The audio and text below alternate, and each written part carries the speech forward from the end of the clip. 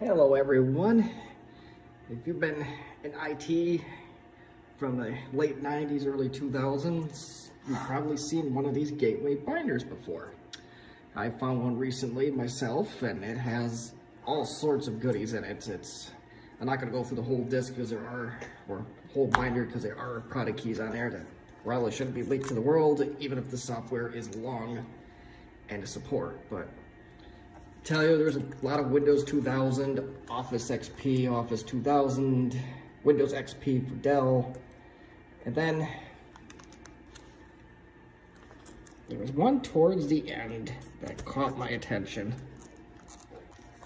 If I can open it with one hand, there was Exchange Server Service Pack 3, and then you got Exchange Server itself. And this is version 5.5, which I've never actually seen in action anywhere. I've been in IT for probably the better part of 20 years. So, out of curiosity, I'm going to install it on something. That's where the real fun comes in, and I will show you shortly. Yep, we're gonna make it interesting. You have two Compaq Armada laptops, the left and the middle one. They're both 7770 DMT series. And then we have an LTE 5280 with Windows 98 on it, which I'm going to leave alone to the very end. This guy on the left, I'm going to make my Exchange server. This one I'm going to turn into a domain controller. Exchange 5.5 requires Windows NT4, no more, no less. So if you even had some NT Server 3.51 hanging around, it simply won't install. If you're going to think of trying this on Windows 2000, it won't install. Because you're working with Active Directory, and that wasn't even a thing yet when Exchange 5.5 and Windows NT came out. So, as you can tell, I did most of the work on this one. I installed Service Pack 6 and NT4 on this machine. We got networking going, and I installed the graphics card driver. There's plenty of work to be done on this machine, but we're gonna focus most of our work on that center one. So first thing you gotta do is just grab your handy NT server disk and put it in your CD drive. Uh-oh, this one's not gonna be easy. We have a problem already. Where is the CD drive? We don't have one. So we have to get a little creative. First thing is first, you will need to erase this hard drive before we do anything whatsoever. I just used a commodity Windows 98 startup disk.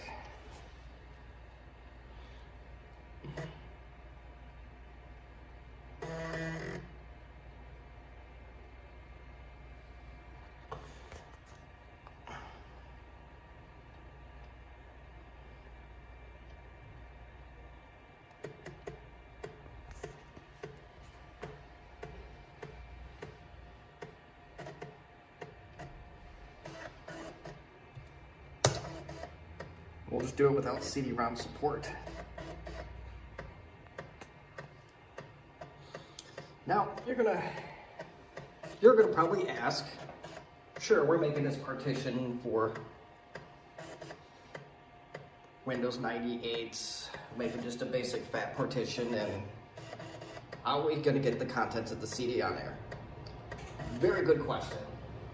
There's a couple ways you could do it. The fastest way, in the case of this Armada, is that you could take the hard drive out of the machine, put it in a USB enclosure, copy the contents of the disk over, put it back in, be done with it. We're going to delete partition number 2.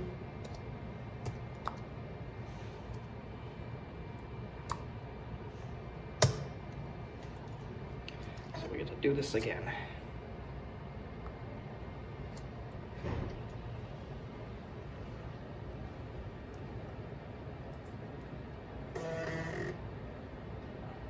Three reboots.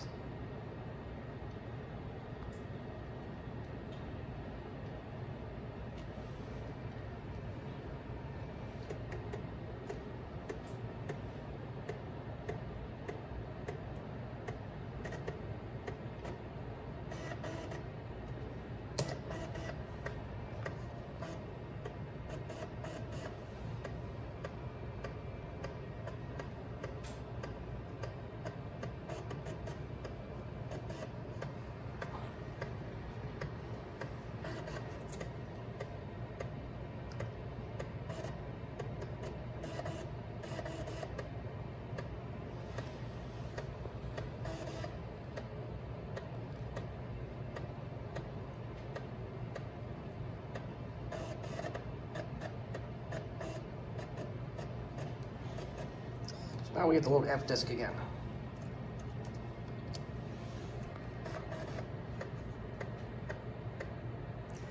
Now, if you're using a Windows 95 OSR2 startup disk or 98, you want to hit no, because Windows NT 4 does not recognize FAT32 partitions, and no matter what, we have to start off with a FAT partition.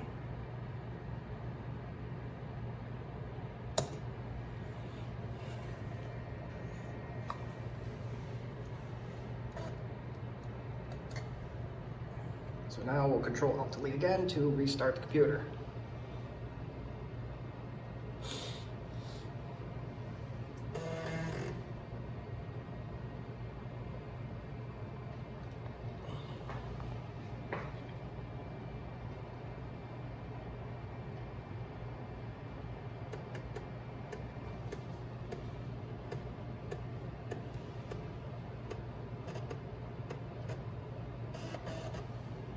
Go without CD-ROM support again, because that's just going to waste valuable seconds.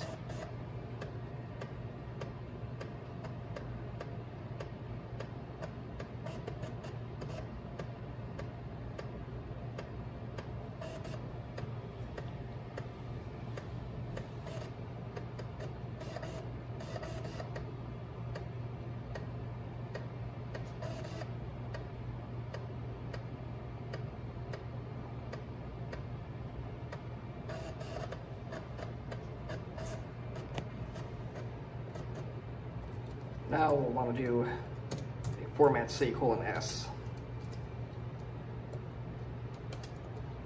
Not entirely sure if this is even necessary, but let's try without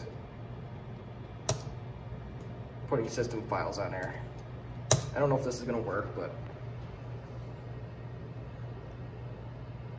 this is going to take a little bit. It's a 3 gig drive, so as soon as this gets done, we'll be back and we'll continue on. Okay, so our drive is formatted, so we will press enter now. So now to answer the original question, how are we going to load this on a computer without a CD drive? And as previously mentioned, you could take the drive out and put in an external USB and copy the files that way, but I found this, a parallel CD-ROM. I'm going to use that for today.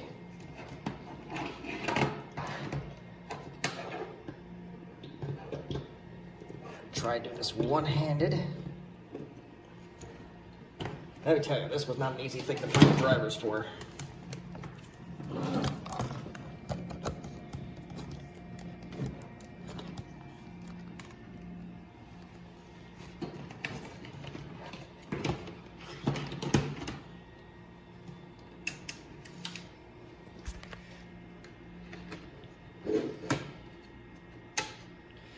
As far as I know, no beige Compaq ever came with a USB port on board. I think the Armada 7700 series can have an add-on USB card, but the LTEs cannot. So next thing we've got to do is load the drivers for this thing. I'm just going to do it temporarily.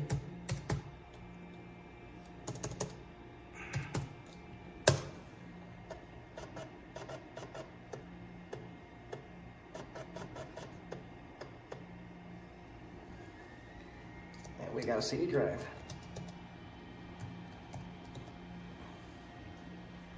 Now we're going to put back our 98 startup disk.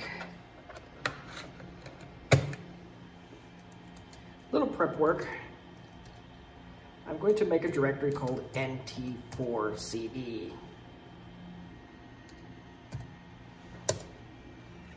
And I'm going to do an X copy. And a little bit of a shortcut. You could just copy the I386 directory off of your disk and that'll save time and space. I believe it's the E.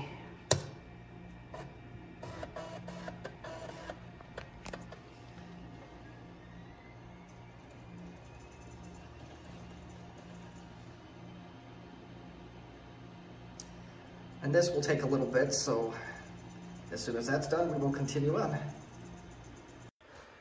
All right, our file copy operation is done with no errors, so we're gonna now browse to our directory.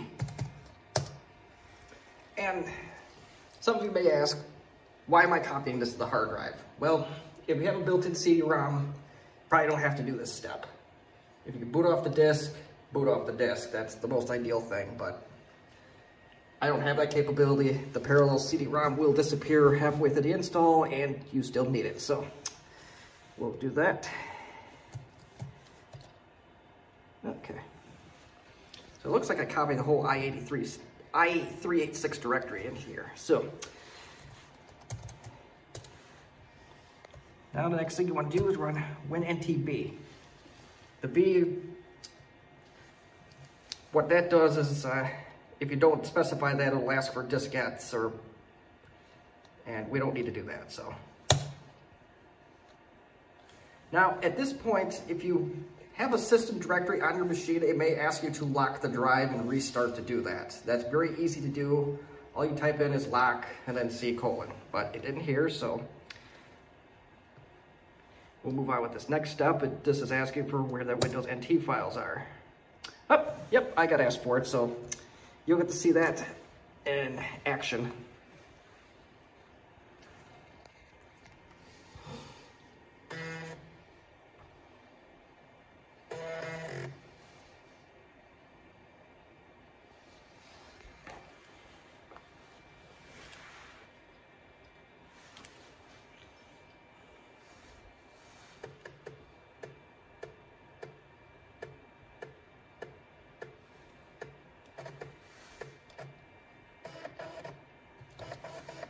We'll go without the CD-ROM support again.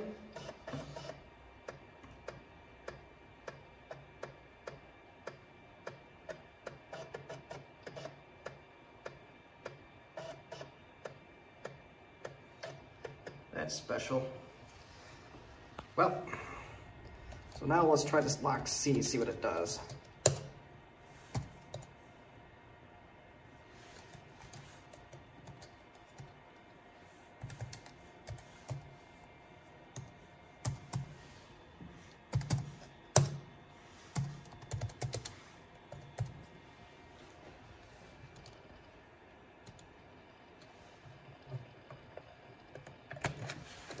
And now we take the disk out of the drive.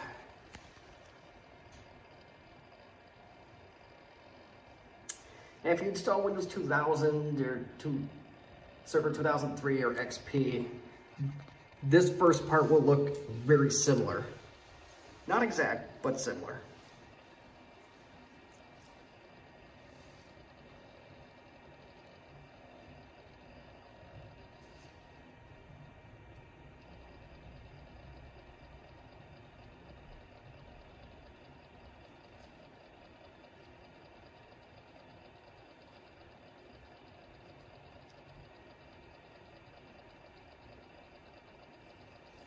And I just hope that this machine doesn't have a bad hard drive or anything. That'll be my luck.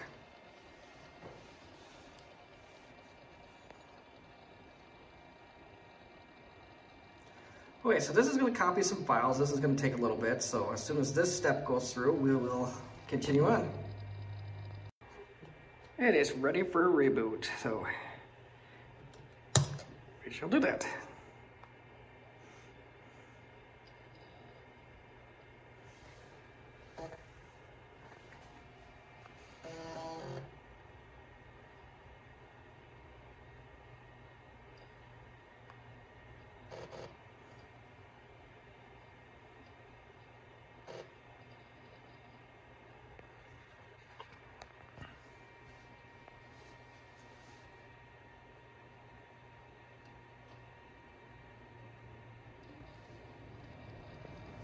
This part generally goes pretty fast, even on a slower drive like this one. One thing to note in the DOS portion of the setup, you may want to run a program called Smart Drive before you try to install. That may speed things up a little bit. I did not on this one, so it took over an hour to do the DOS portion. Alright, so I'll press enter. Don't need to specify anything there.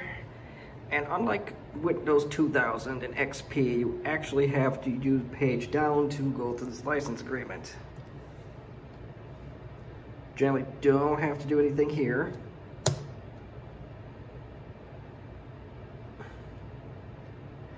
And you want to select the C drive, and you really want to convert it to NTFS.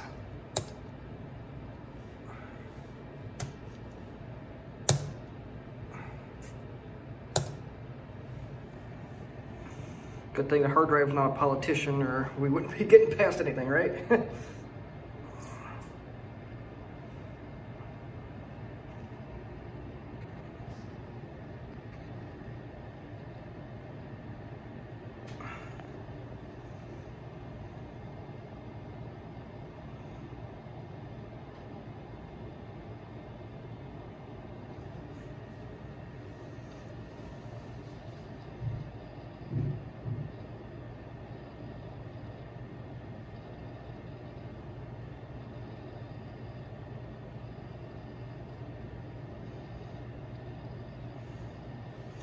This part definitely looks more like Windows 2000 or XP.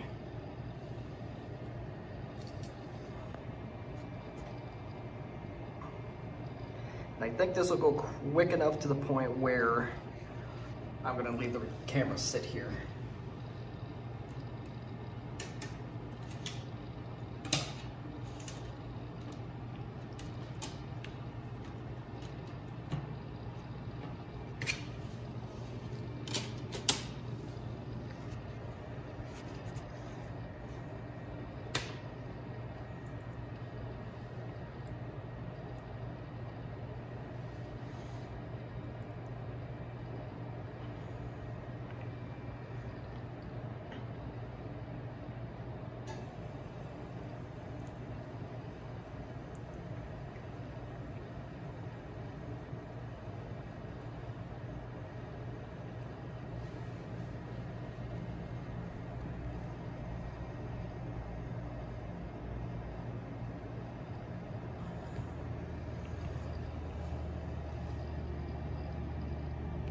Press enter to restart.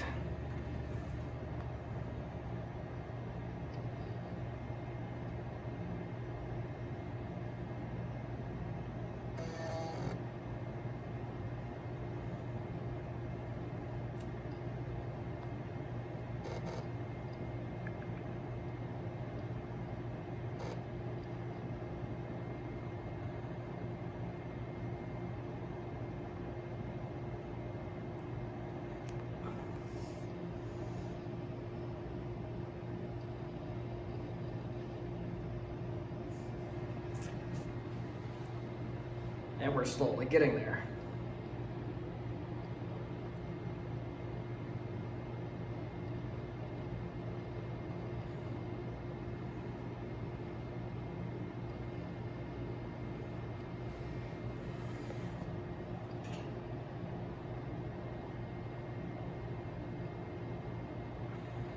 At this point, Windows NT setup will convert this volume to NTFS. Or right after the check disk is done, it will do that.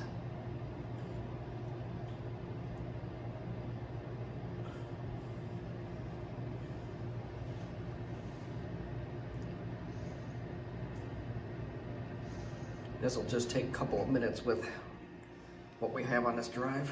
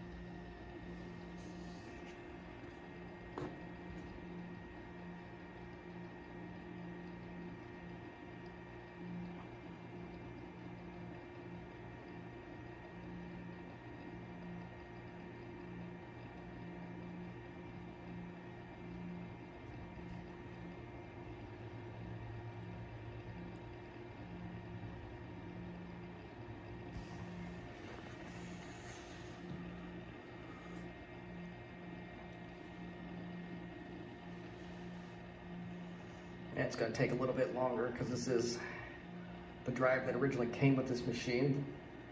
The Exchange server to the left of me, or air quote server, has a 120 gig hard drive in it, although I think it only detects the first 8 gigs of it, so really not doing a lot, but it's not, that drive will be repurposed soon enough.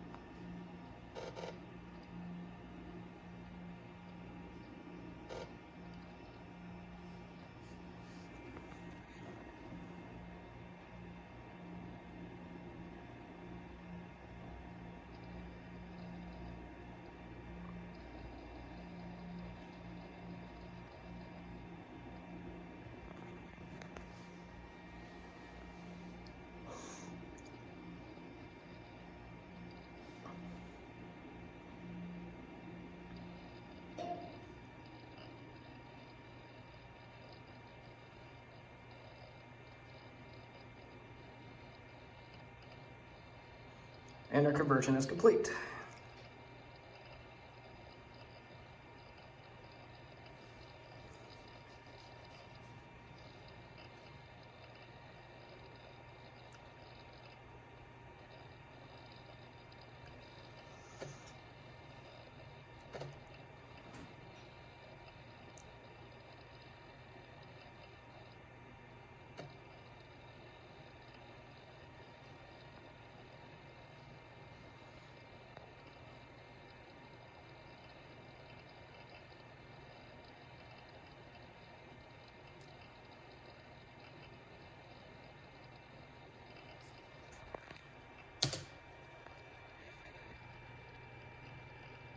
All right, so we'll go through the setup.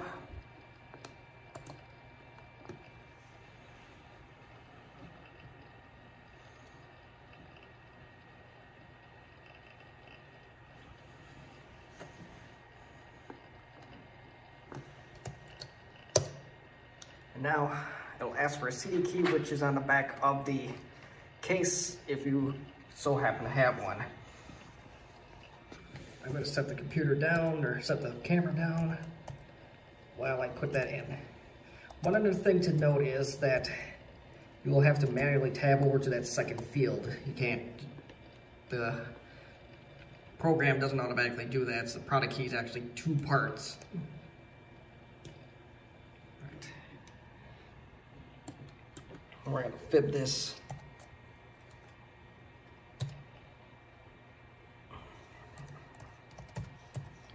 Domain, because this will be our domain controller, and this will be our primary domain controller, because we don't have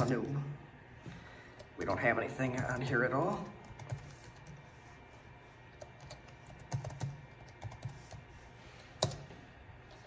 Not going to create the emergency disks. I leave this to default. There's really not much left to select here.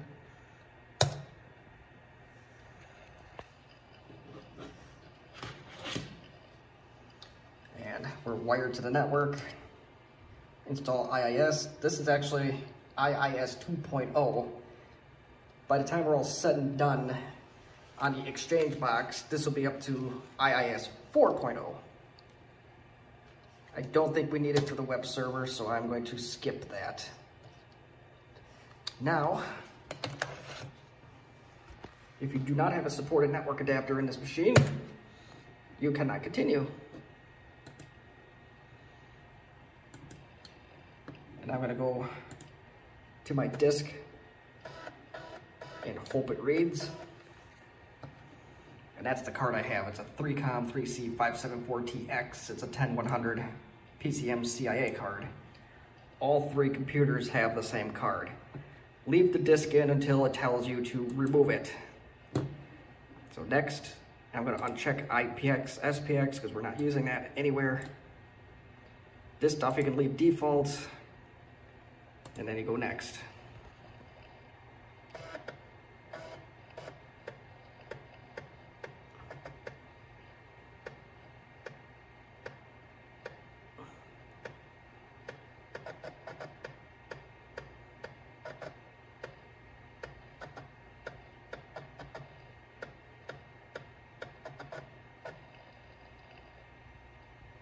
And this is default for this card. I'm not going to use DHCPs. This is a domain controller.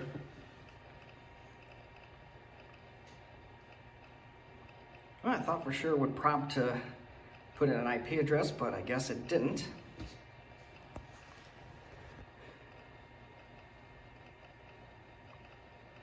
Right now we're installing the basics of Windows networking.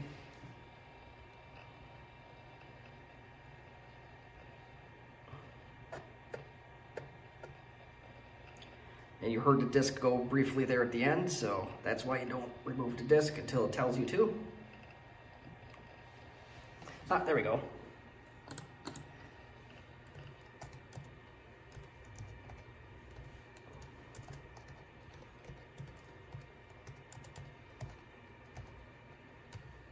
An improperly configured network will plague everything, even back in these days.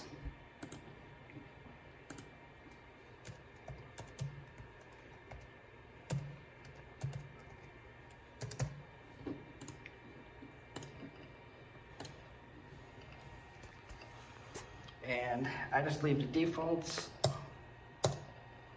and we start the network. This thing does not light up. So now this is the point where you name your domain. I'm leaving it. Oh, I guess I can't.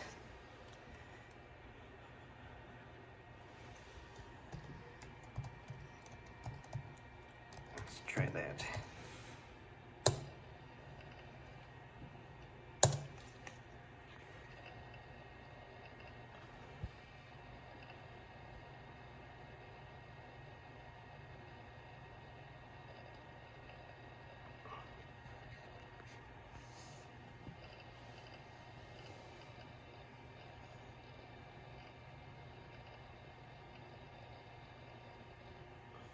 All right, it's gonna do the time zone. I'm in Central, so we'll just go right to that.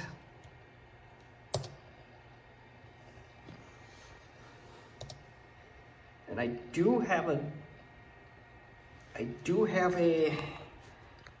graphics driver that's on the other computer. I will install that at a later point.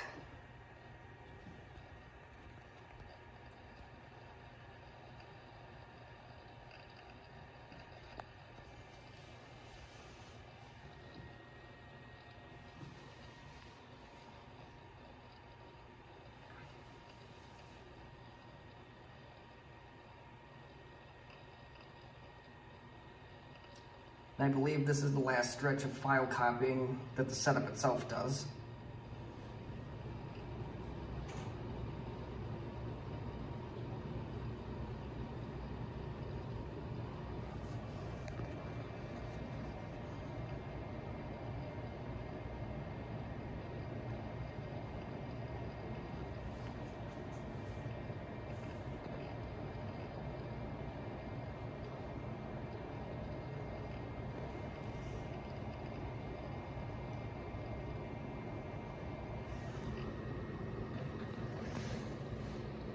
I'm not exactly sure what this security means.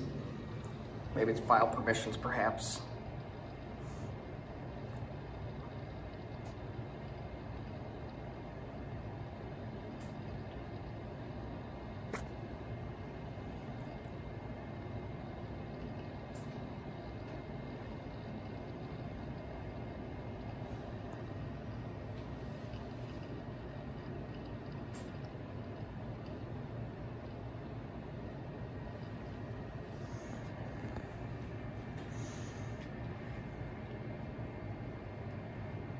If you do want to mess around with Windows NT 4, I suggest VMware Workstation or the VirtualBox even.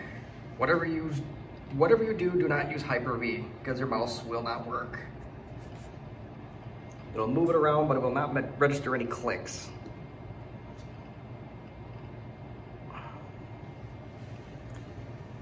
Go figure, the Microsoft product doesn't work, right? Okay, so we have completed the install, so we will restart. And we can take the disk out at that point.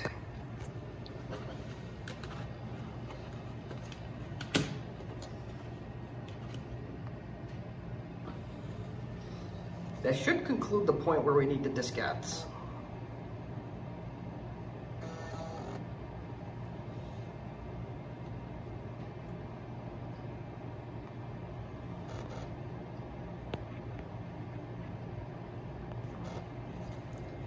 If you want to save yourself 30 seconds, you can just press enter straight away there.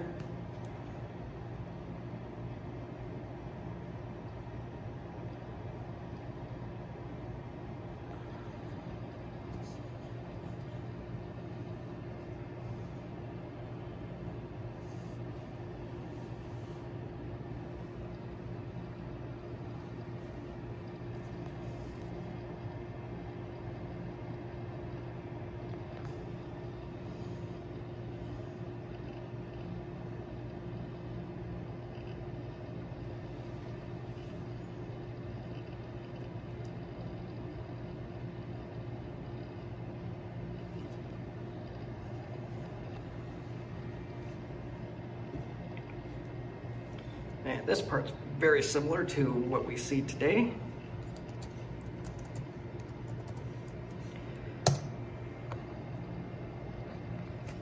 Let that do its thing.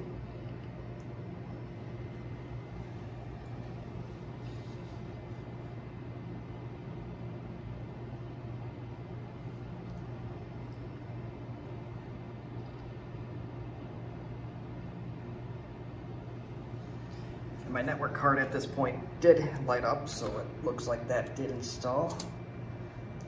I'm gonna go over to my Windows 98 machine and see if I can ping this domain controller.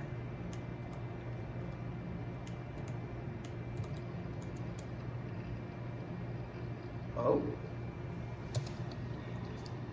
The good news is I can ping the domain controller. The bad news is, what did I make the password?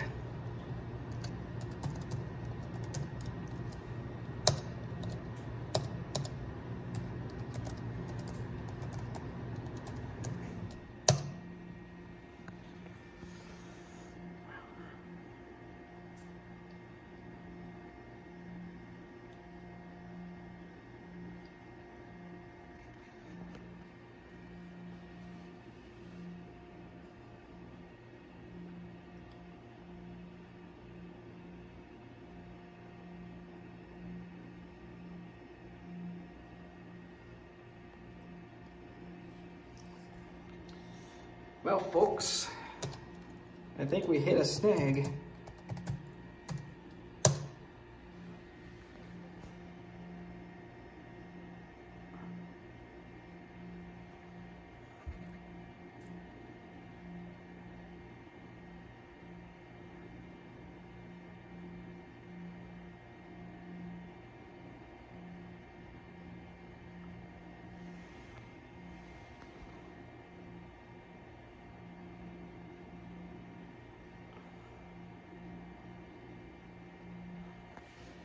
One more password that I think it could be. If it ain't that, then I'm gonna have to take this offline, and I'm gonna have to figure out what I did with this password. All right, after all of that, we're finally in. Ended up reinstalling Windows NT. So next thing we want to do is install our service pack, which I was proactive and, at least in theory, was proactive and should be able to get those over the network. Maybe.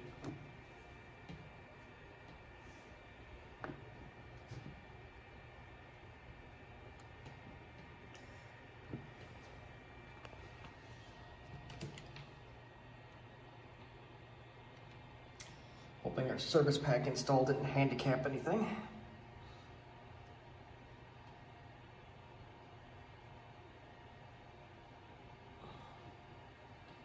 They're sure looking that way.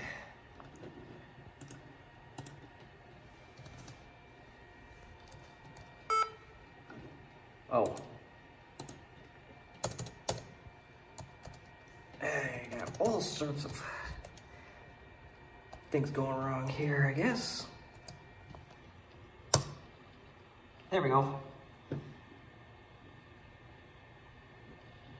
I'll drag that over, because this is a service pack. Copy. That's my video driver. So this is the service pack. And you need the high encryption one in order to do anything, otherwise your install will stop.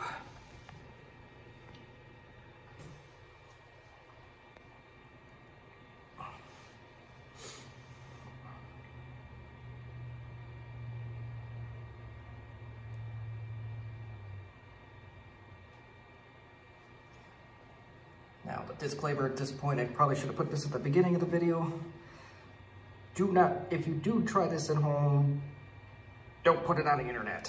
Put it in its own little separate network off the internet, especially the Exchange side, because you'll open yourself up to bad guys. You might as well just take your front door off from an IT standpoint, basically, if you do dare put this on the internet. So there's my little disclaimer. So we'll end that on that note.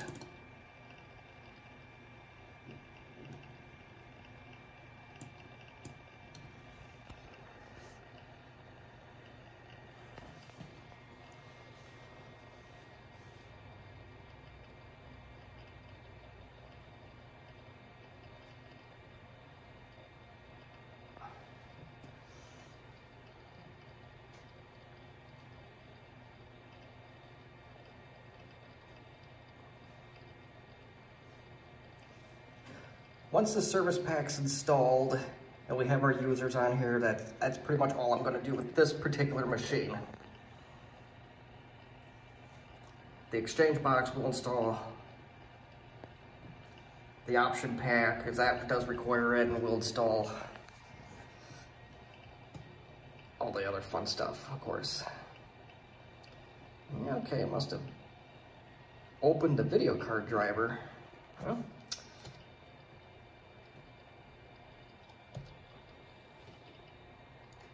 all right, that's what we'll do then.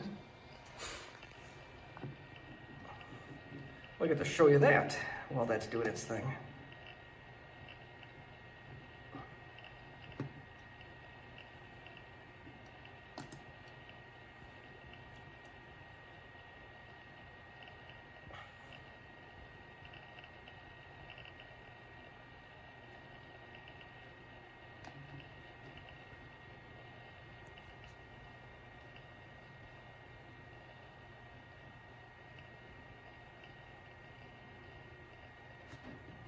So you go over to settings, and you'll go to display type. You'll change.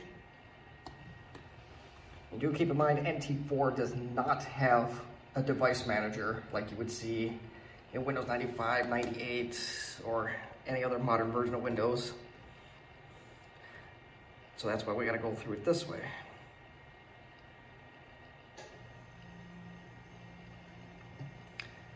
Maybe shouldn't have done this while trying to extract the service pack, but oh well. There we go. Have disk.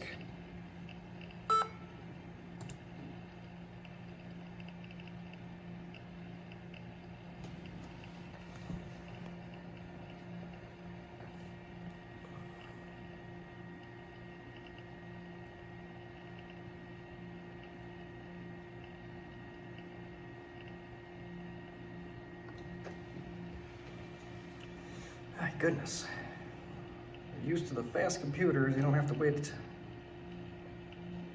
on this slow stuff. It's just insufferable. Okay. cancel that. We don't need a drive.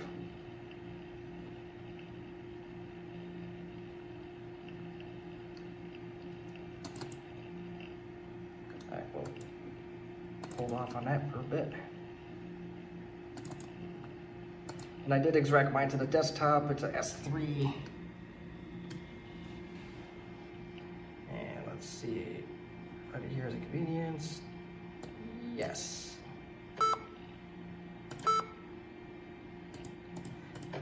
So we gotta browse for the files again.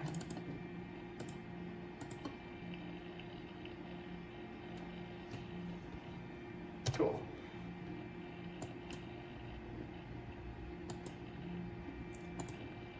Okay, so the service pack install is very straightforward. Typically, you want both of these checked. You need the top one checked, obviously. I'm not gonna back up the files. This is a brand new copy of NT, so I'm just gonna go ahead and install.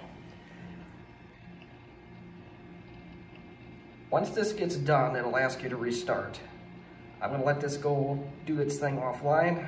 Once we're done reinstalling that, or installing the service pack, then we will return to our video. And we're in the middle of a restart after the service pack install. I'm just gonna focus on this one just long enough to verify that service pack 6 did install.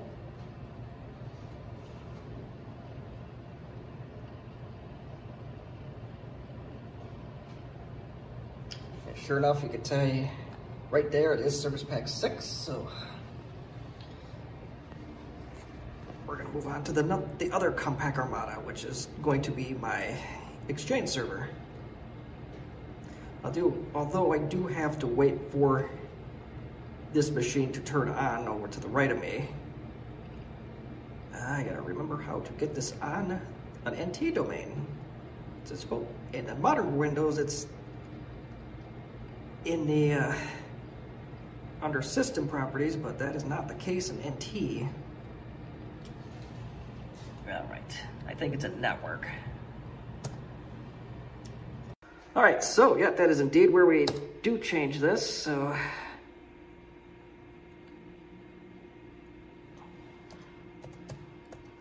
I'm gonna try.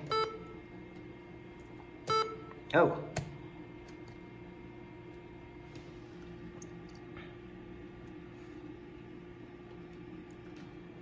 Let's see if I can,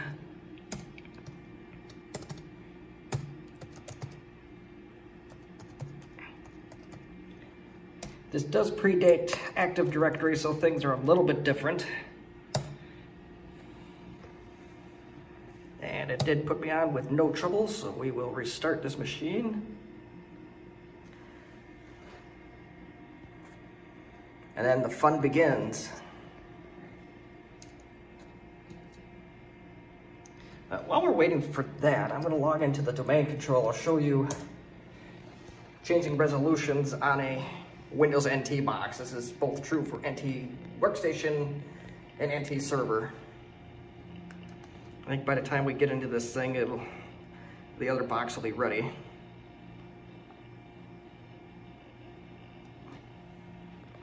It does have a much newer hard drive in it though, so. Oh, well, it went straight to it, so.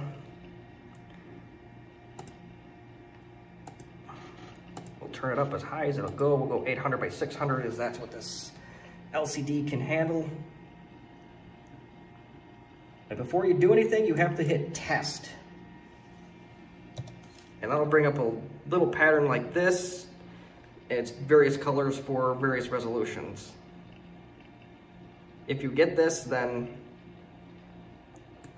you're off to the races. So yes, so if you did see the bitmap, yes, apply.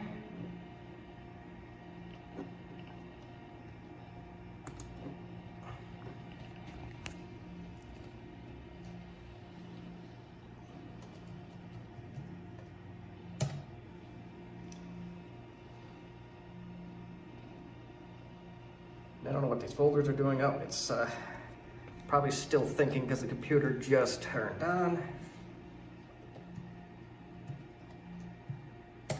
All right, so I'm gonna log into this guy.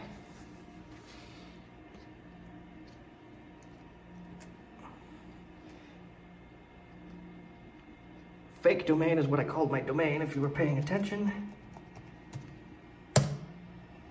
And we are en route.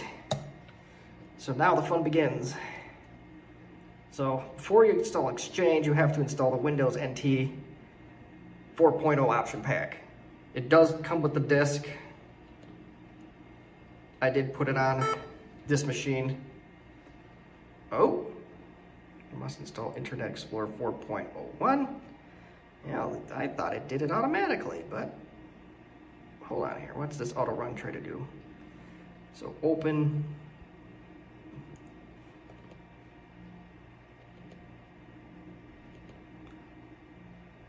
Oh, that's special. Set up CD.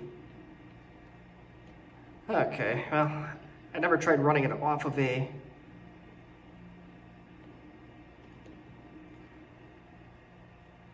disk like, or off of a network share like this before, so this is new. If you're on a CD, this is what you would get. And you just go over and hit install on the left. And look at this web browser. This is quite a sight. Just go ahead and hit, oh, we don't have to do that, duh. So yeah, if you installed Service Pack 6 like I did, that step that I just did, don't worry about it. Let's see if I can cancel this. All right, perfect. But you do want to install the Internet Explorer 4.1 or 4.01 before you do much of anything.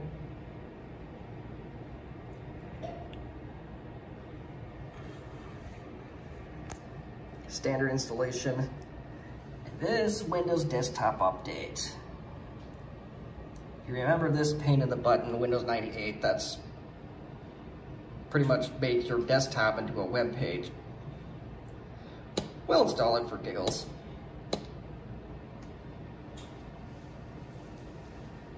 By the time we're all said and done with this option pack, your Windows NT install will look a lot like Windows 98 and going away from the Windows 95 look.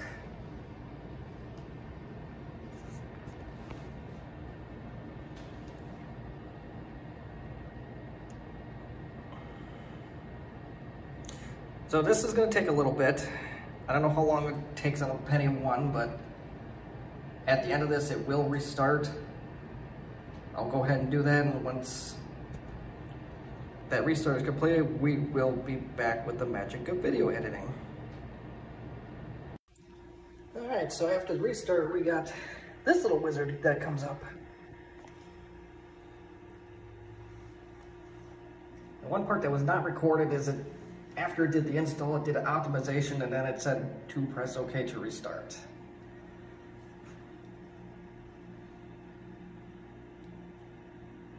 Let's see what this does.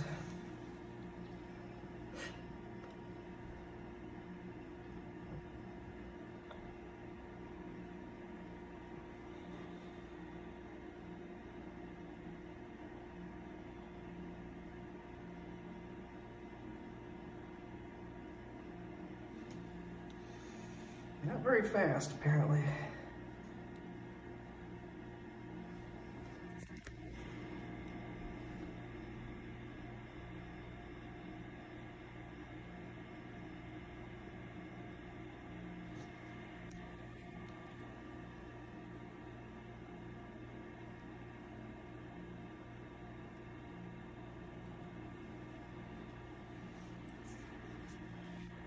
Lovely.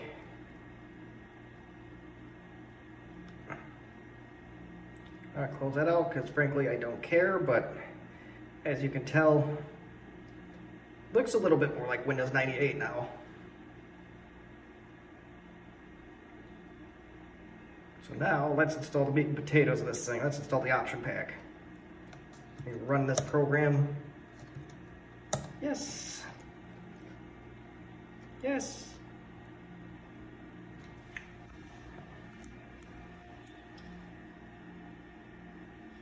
Yes.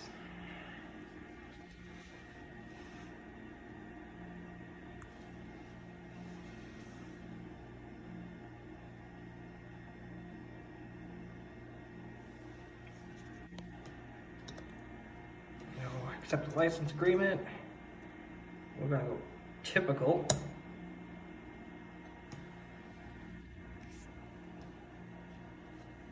This will install IIS 4.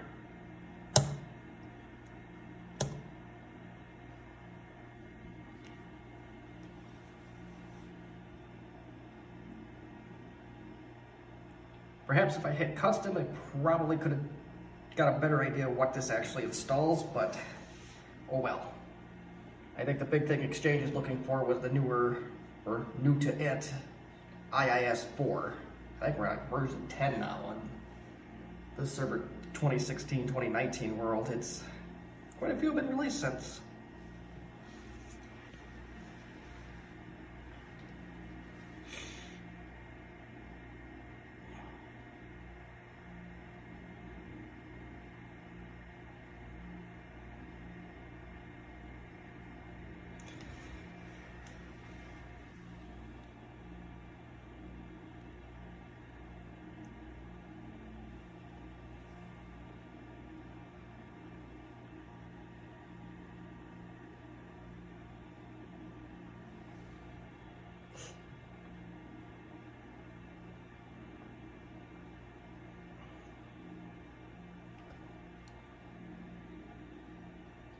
And I think at this point, I'm gonna cut this part out. If it does anything interesting, I will revisit. Otherwise, we will continue after a restart.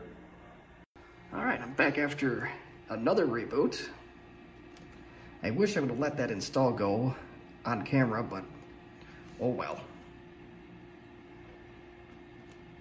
So now we're gonna try the Exchange 5.5 installer. So, all right, set up server and components.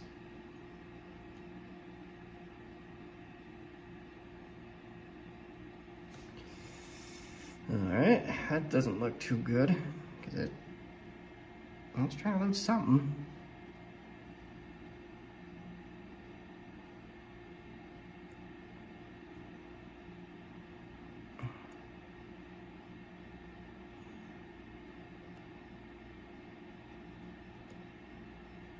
I don't think it's designed to run off of a network share, but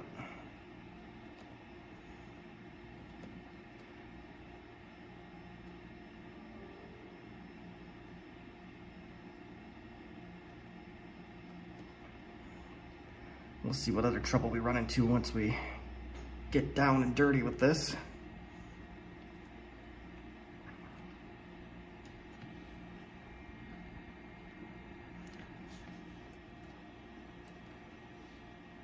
Let's do a complete and custom, man. So yeah, you'll get Exchange server, you'll get the Exchange server administrator, books online, and Outlook web access, which is OWA. This is the part that needed the option pack. So let me go ahead and press OK. This one uses the same format product key as NT does, but you don't have to tab over to the second field. So that's kind of cool. And license agreements, hooray.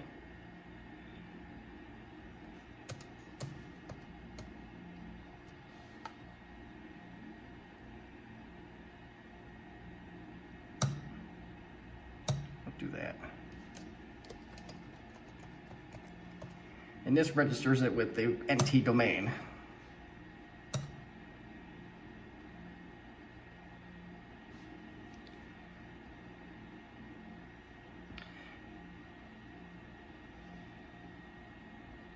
And one thing I forgot to do, I want to show you how to create a user in Windows NT.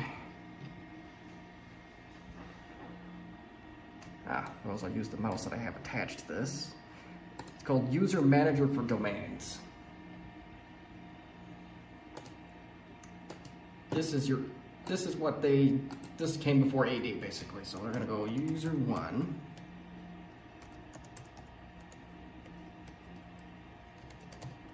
Now if it's gonna accept the password, that's simple, but I really am not concerned. It's by the time this is uploaded.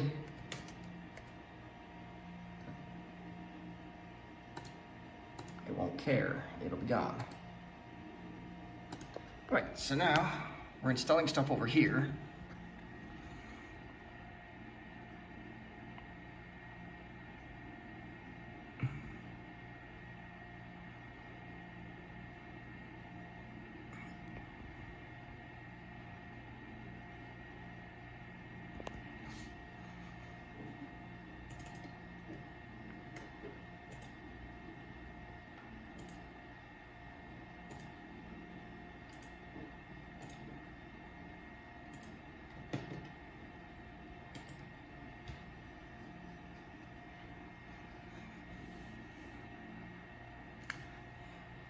And while that's installing, we'll dig into this a little bit more.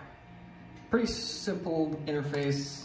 If you want to add somebody to a group, we'll add user 1 to domain admins. Press OK. This gives you a home drive or a login script.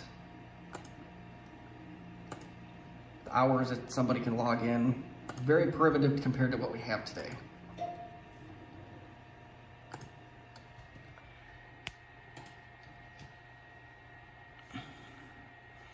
And that's just about done installing, I think.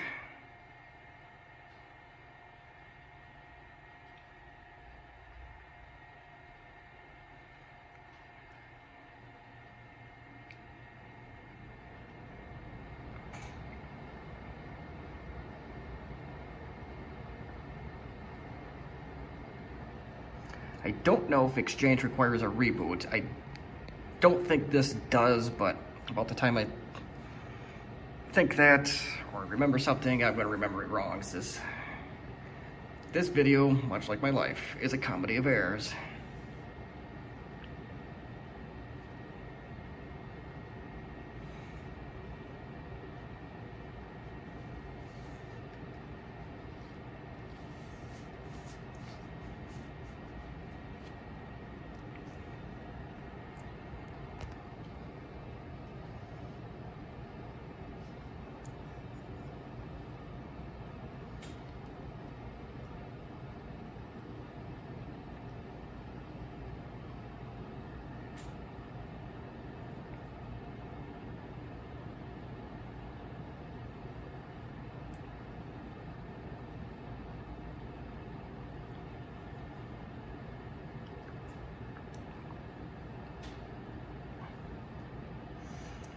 Hard drive light was on solid for a while.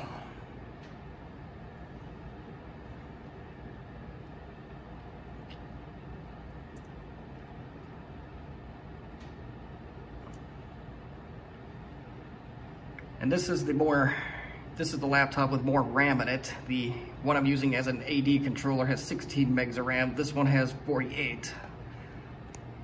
I think the processor speeds are identical. This one also has a newer hard drive in it, so should be a small speed advantage on the Exchange box or Exchange notebook over the AD notebook.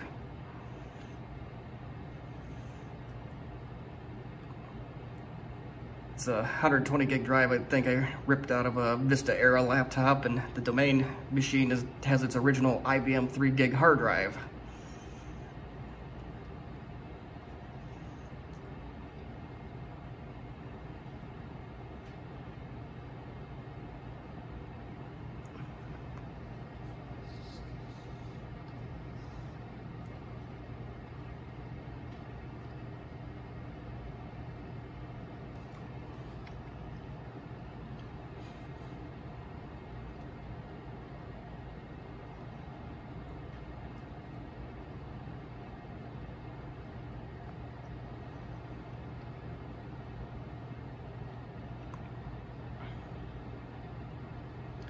Exchange is a pig even in the old days.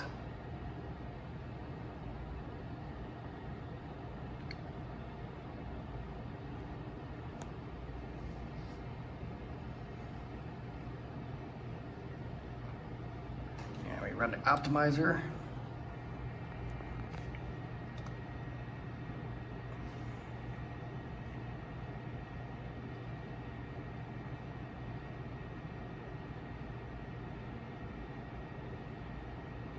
I have no idea what this does, but we're about to find out together.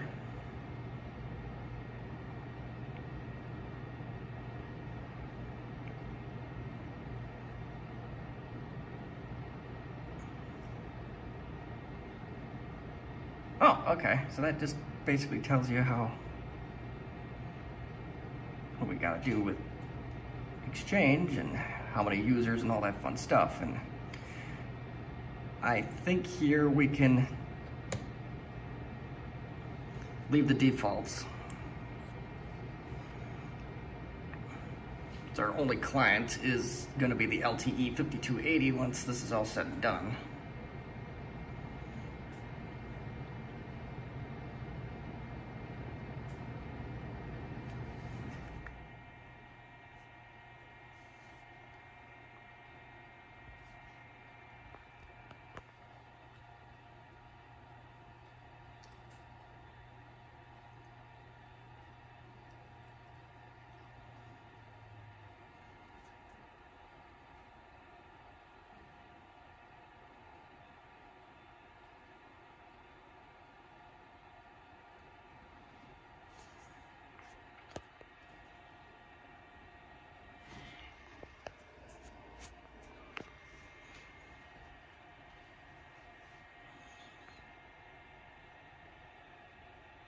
Oh, there we go. So let's go next and see. Just asks where you want to store logs and your store and all that fun stuff. So we'll go ahead and we'll let it do its thing, even though there's next to nothing to move. And lots of services to restart at the end of this whole thing.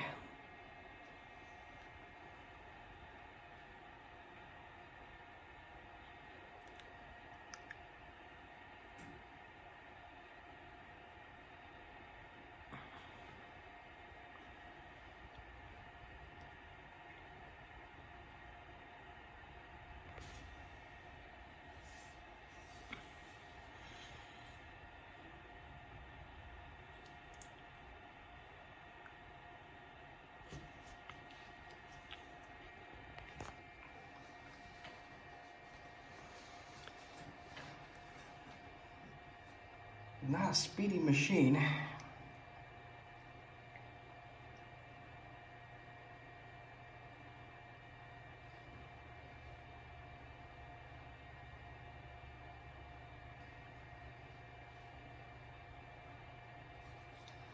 And it looks like that closed out the installer. Alright, so our next course of action is going to be the service pack, and I have Service Pack 3 was part of that packet of discs we found in the beginning, so that's what I'm going to go with for now. Maybe. I just gotta figure out how in the wide world to install the sucker.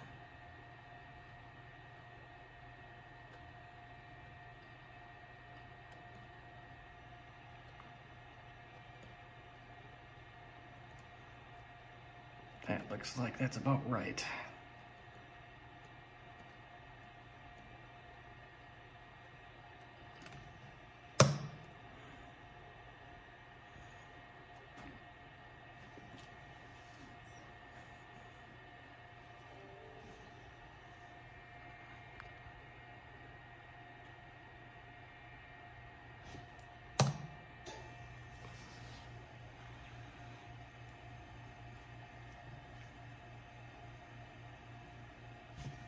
Alright.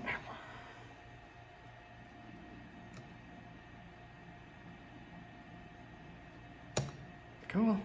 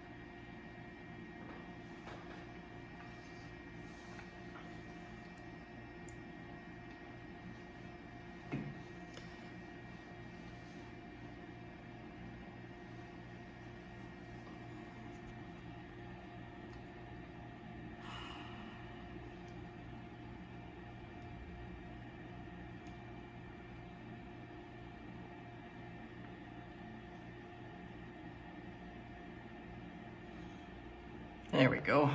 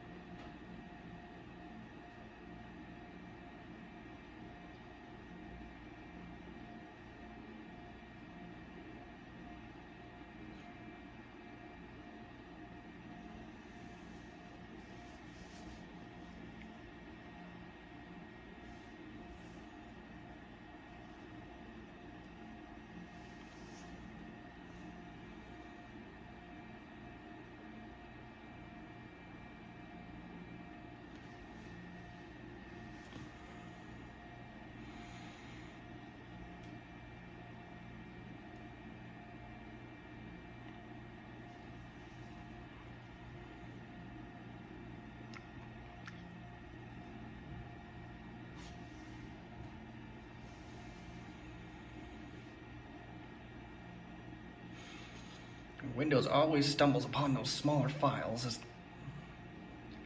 the DLLs are moving along, those HTML files weren't.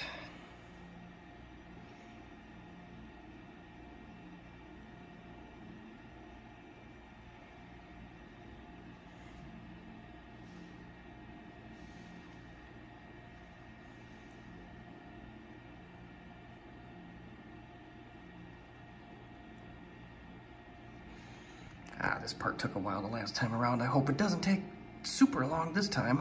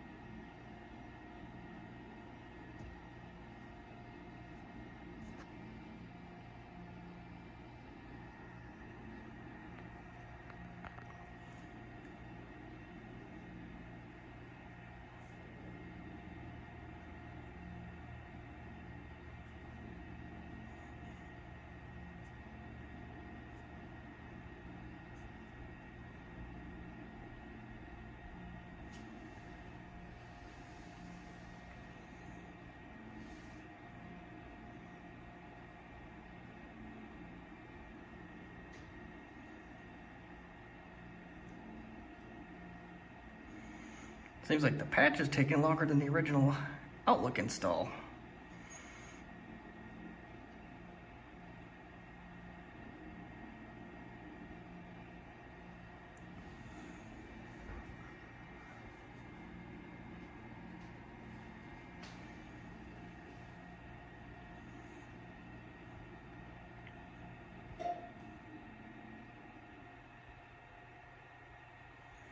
I wouldn't be surprised if it tries to do another optimization. I don't think it's necessary at this point since we didn't make any changes, but we'll cross that bridge when we get that far.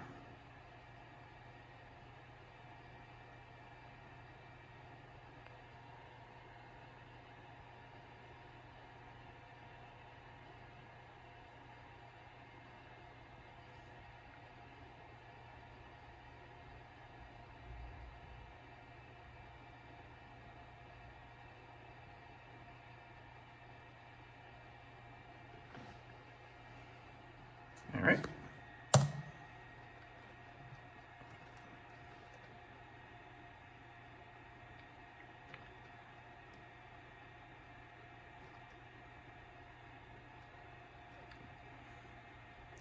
So now let's open. So now we should be able to get into the fun of this. So we're going to open up Exchange Administrator.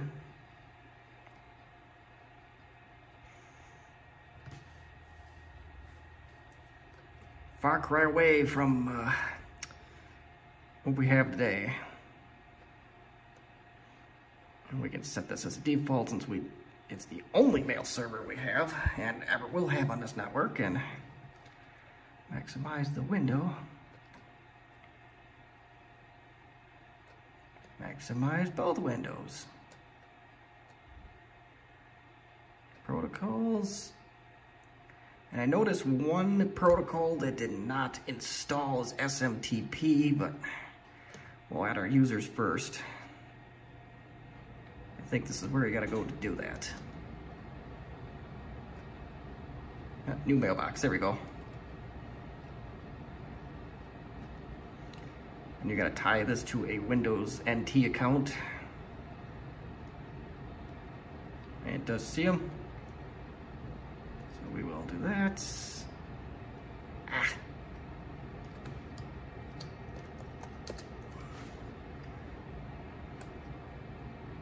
Value for the alias field. Okay, I'm trying to do this. Oh. User 1. See if it... There we go. Alright, so we got our first user. Let's add our second user.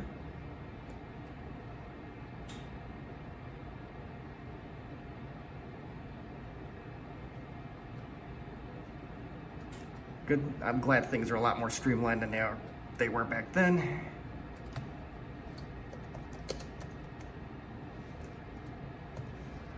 Change things up a little bit here. Hope that doesn't cause any problems. So, next thing I want to do, I want to see if I can install that SMTP service.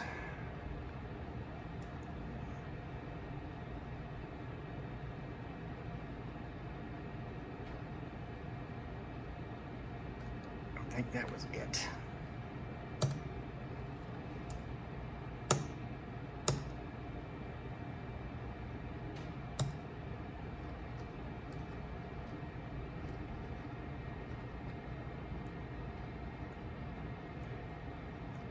Use the network icon.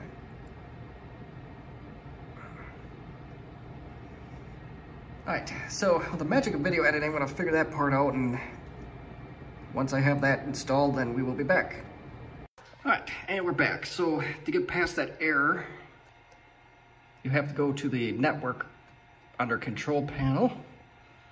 It's the same place you set a static IP and NT4. I believe with protocols is where I went. Went to properties, over to DNS, and I had to fill in that. I had to fill in a domain name, otherwise nothing works. So all other hosts. So we'll go hit yes to this.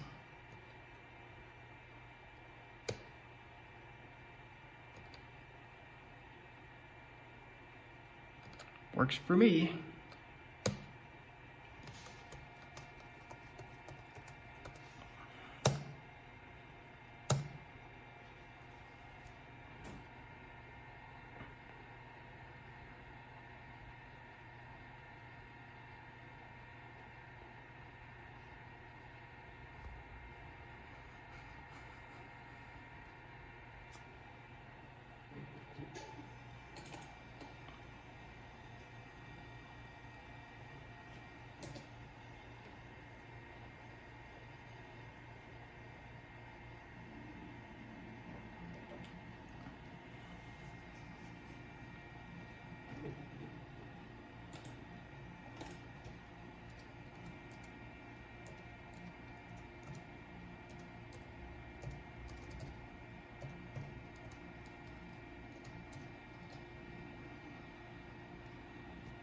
All right.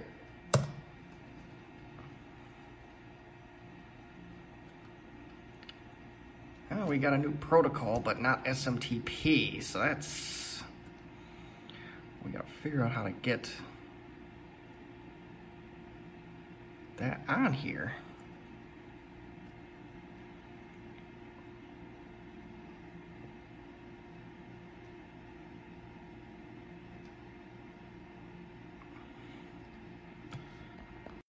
All right, we're back.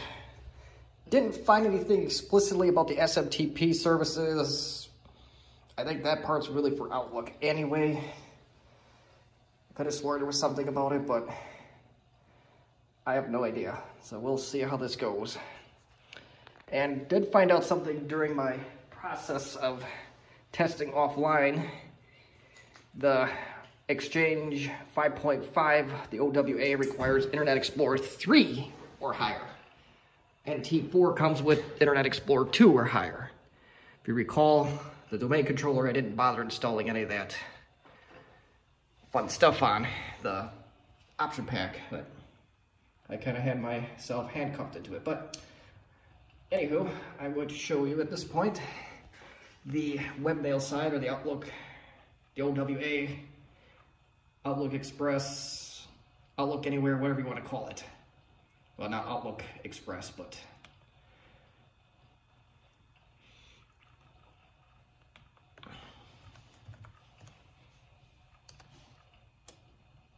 this is typically a DNS name, but for our purposes, we're just demonstrating the basics of this program.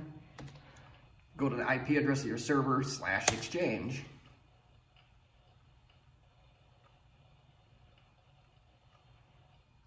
And it should let you in at some point.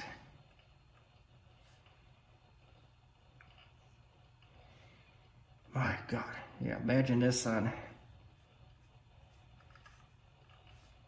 there we go. Hate to imagine this on minimal hardware. I don't know what the exact requirements are for Exchange 5.5. And you can tell here, it does say 5.5 Service Pack 3, so. Here in the login window, you'll put the alias that you set up. I'm gonna do the user 2s. I think I made a shortcut, and we're gonna see.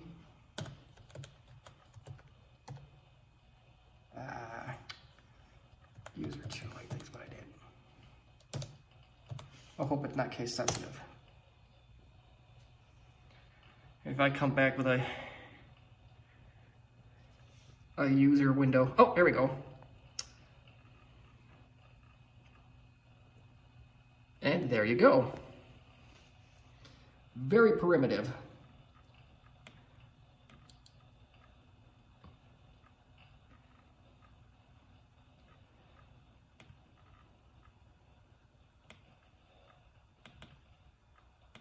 Nice contacts.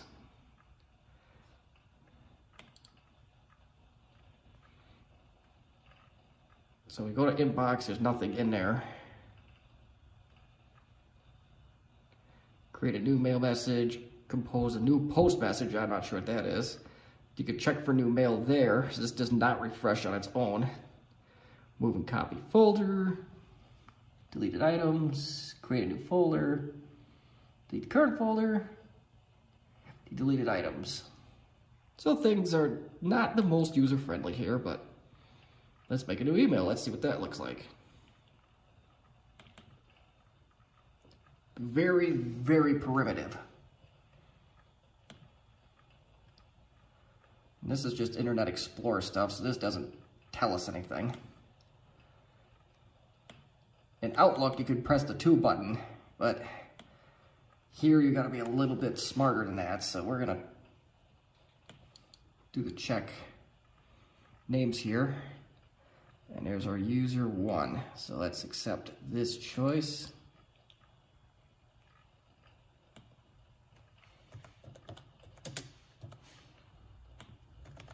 Put some stuff in there. It's a very clumsy setup, in my opinion, but this was 1997, so who knows? I don't know what links is, but we'll attach that. Add attachment now.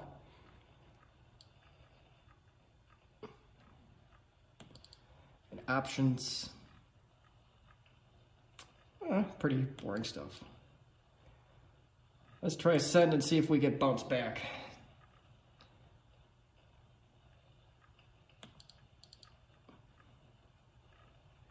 No bounce backs.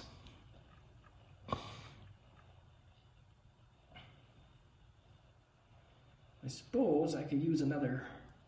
Yeah, Now we're getting somewhere with the other computer. I'll bounce over there quick, and holy cow, it opened up a lot of windows.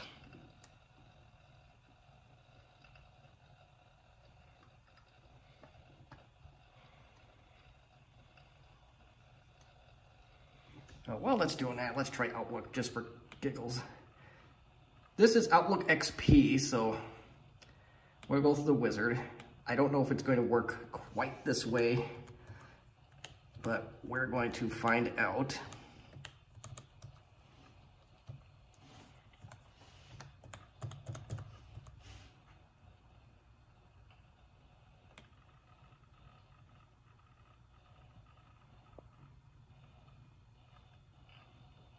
On Outlook 97 and 2000, they called this internet mail. They didn't even define this as a exchange at the time.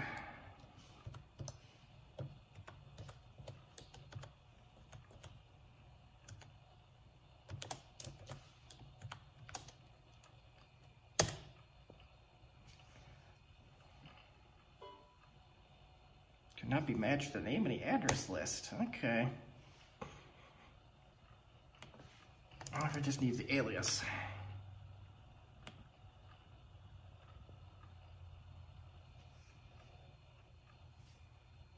Oh, it did see something. Okay, so you put your alias there. Let's continue on.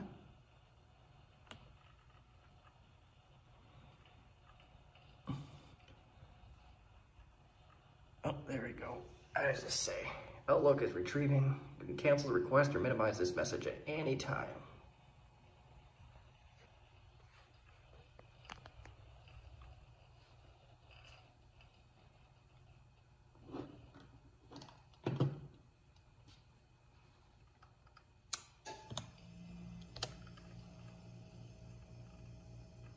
Oh, it looks like that might do.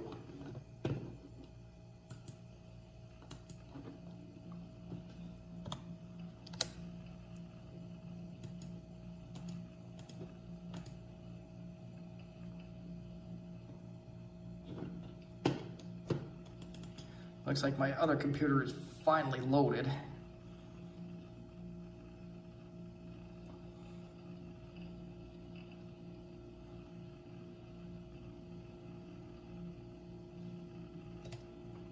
It's got to go through the usual BS of the Internet Explorer wizard. Whoopee, right?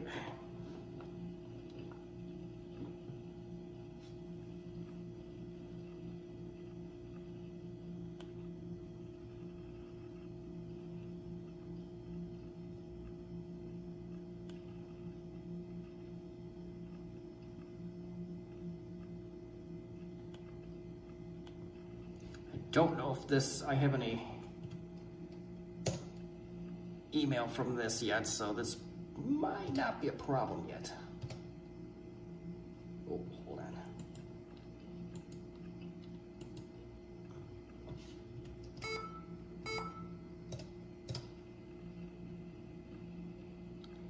And it's not complaining, so that's a good sign, but let's go back to our other computer here real quick and let's get an Internet Explorer.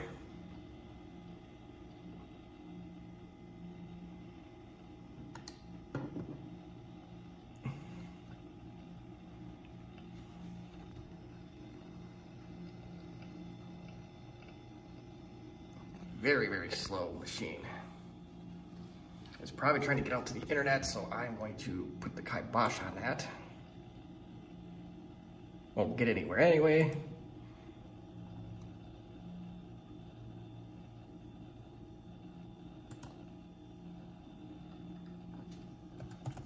So we'll browse to the Exchange box that I created.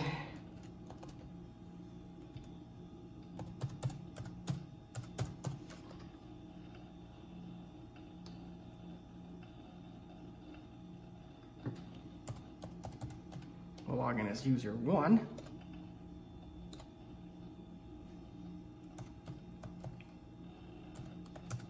I believe there's a step you can do to eliminate this step, but I'm not that concerned about it.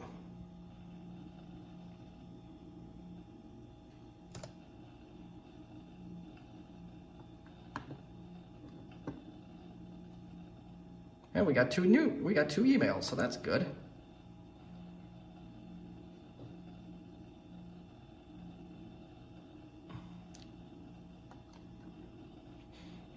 So Outlook Web Access, that's what it officially stands for, OWA. It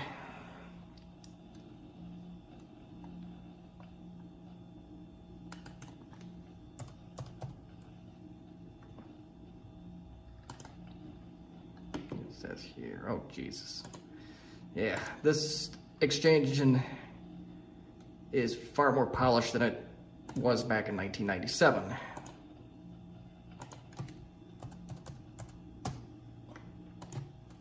Put some crap in there. Let's see what it does. And we already have an email over here, so Outlook is working, OWA is working. The one thing I did not test, let me bring back Outlook, as one thing I forgot to do is test sending out from Outlook.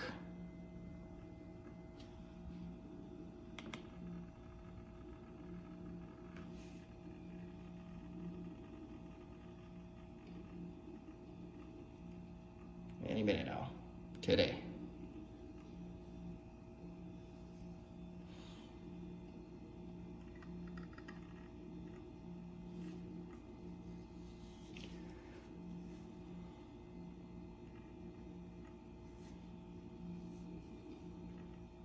Oh, it's asking for a login right now, so let's get that out of the way.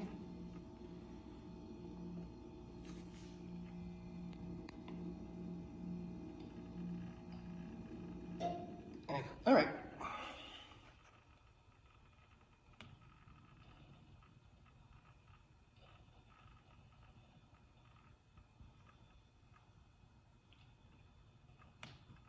Let's try sending.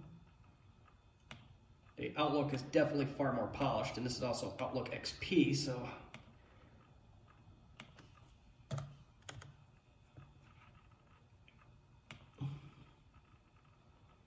All right. And we already got my email, so we got all. Check over here. Very slowly. And there we go. So I'm gonna call that good. And that's the basics of Exchange 5.5. So again, I do not recommend installing these real time, other than for to play around, or if you got some extreme legacy stuff that is off the internet on its own separate network, that's about it. And absolutely never run a server on laptops like this. All servers should have redundant hard drives, good backups, and this is about as opposite as you get for that. So if you have any questions, comments, concerns, constructive criticism beyond what I already said, feel free to reach me up in the comments section. Thank you again for watching this incredible comedy of errors.